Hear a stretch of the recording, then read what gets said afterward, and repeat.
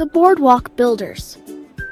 It was a breezy Wednesday afternoon in coastal Barbados, where palm trees swayed and music drifted from food stalls along the Waston's boardwalk.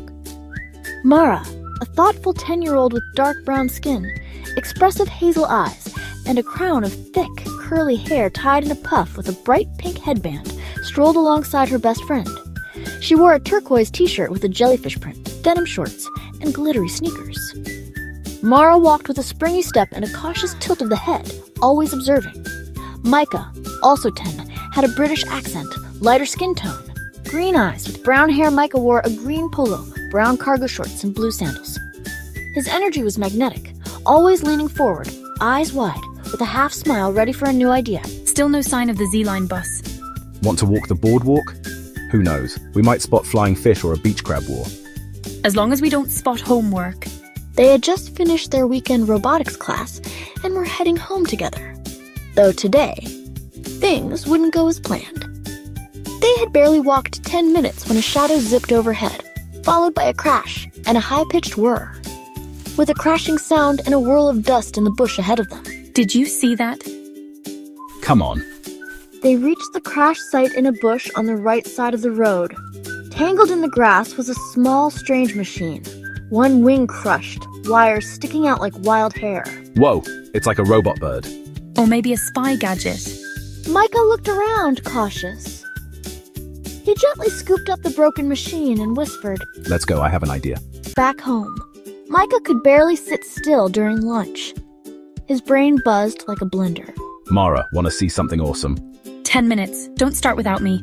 When Mara arrived, Micah was already surrounded by tools and parts. What is that thing anyway? It's a drone, a flying robot. I looked it up. It has a camera, motors, and these propellers. 2 of them still work. Each part has a specific function. So, it's a robot that flies? Exactly. Robots can move, sense, and think in simple ways. They're like machines with mini brains. Some roll, some fly, some even dance. Think we can fix it or build another one? We're not just fixing this. We're going to create something new. A helper robot of sorts. They decided to split up to hunt for parts.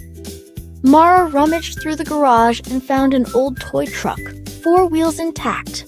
She grabbed 2 clothespins from the line, straws from the kitchen, and a plastic bottle.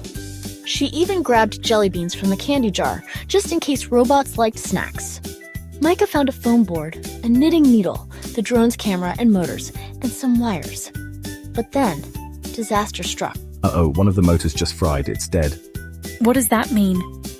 We'll need to rewire it and switch to a 2-wheel design instead. It won't fly, but it can roll and push stuff. We'll need to figure out a way to keep it balanced. What if it had a jelly bean belly?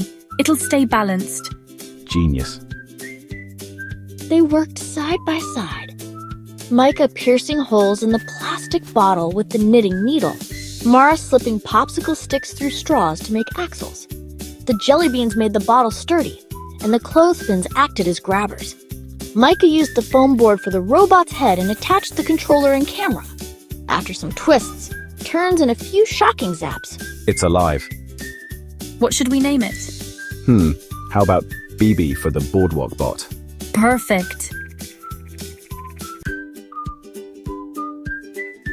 As they stepped outside, the robot whirred and bumped gently along the porch, pushing a fallen flip-flop out of the way. Next Sunday, let's build one that folds laundry. Why stop there? We could build one that brings mango juice. Oh, I've got so many ideas. Can't wait for our next journey.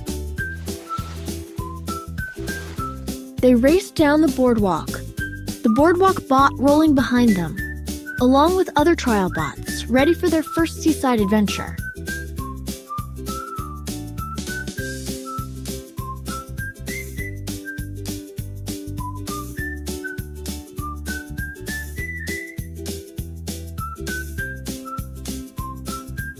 The end?